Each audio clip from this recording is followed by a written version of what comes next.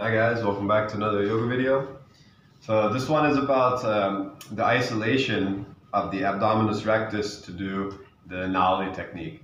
Now, if you can do that really well, Nauli itself, the side-to-side movements, it doesn't take that much more time or practice to start to learn it and to do it. So the key is really figuring this out, which is quite difficult. A lot of people have a hard time to learn this. And there's a few different ways, a few different positions that you can use. I have a new technique now. If you've been joining my classes or videos in the past, it's something a little bit different. It might help. First, let's just look at what it is easily in a seated position.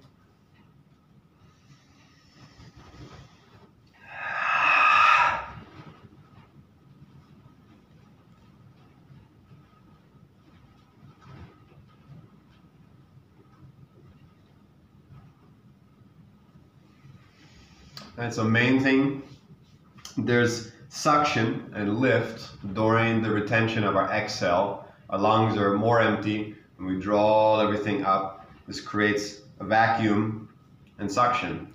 And while we have that suction, we create flexion of the spine, and there's kind of like a counteraction there. Part of me is wanting to pull everything in and up, another part of me is wanting to push and flex through the abdomen.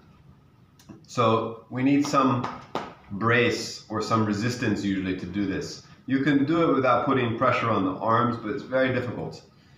We can also do it in a crunch position, and this is part of the new technique. I'll show you first also what I've been teaching some before, which is just to learn how to do the suction part of this.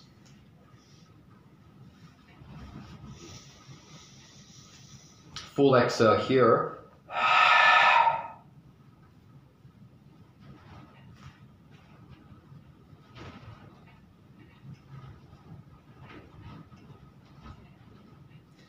Now, maybe if you keep the suction and just lift your head like that, you will find this isolation contraction here where we have the two sides of the abdomen still pulling up and the middle coming forward. Recently, I've learned or realized in practice that we can also add one more detail to this position and exercise to make it easier to figure out. And that is basically to flare the ribs in and out, to repeatedly move this action. Let's try that.